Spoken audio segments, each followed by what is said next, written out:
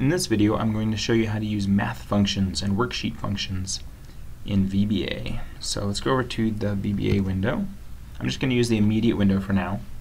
There are several things you can do with math. So let me do this question mark math dot, and you can see I can use the absolute value and cosines and logs and random numbers, rounding, sines, tangents, squares, all sorts of stuff. You can play around with this. I'm just going to show you the rand function. It comes in handy. If I do math.rand, hit enter, I get some random number. Let me do that times 100 and times 100. And I get a whole random number here.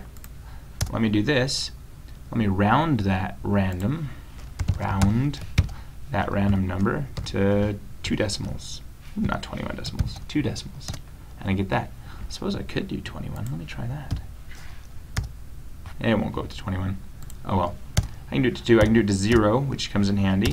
So I just get whole numbers. Yeah? Pretty cool. And that's the math dot whatever. That's math dot rand. You can play around with the others. Well, let's do this. This one comes in mega handy.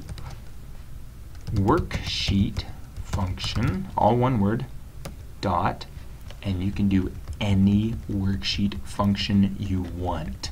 For example, I can do the average of, let's say, my active cell dot current region.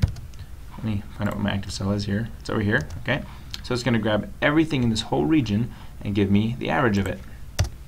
It is 4.9333. That's big. Let me round that out. Round all of that to 2 decimals. 4.93. There we go.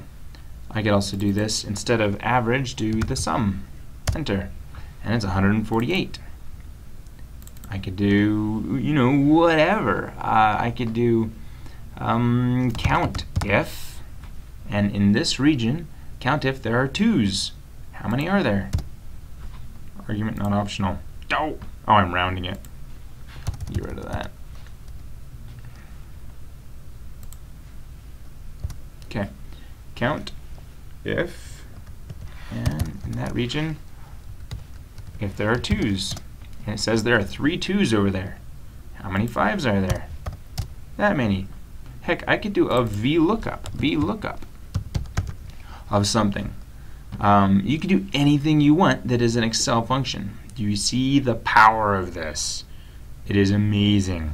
Also, what is fantastic about worksheet functions is they're exceptionally efficient. They don't take up a lot of processing resources. So if you can use these properly, they're actually pretty good. I hope that helps.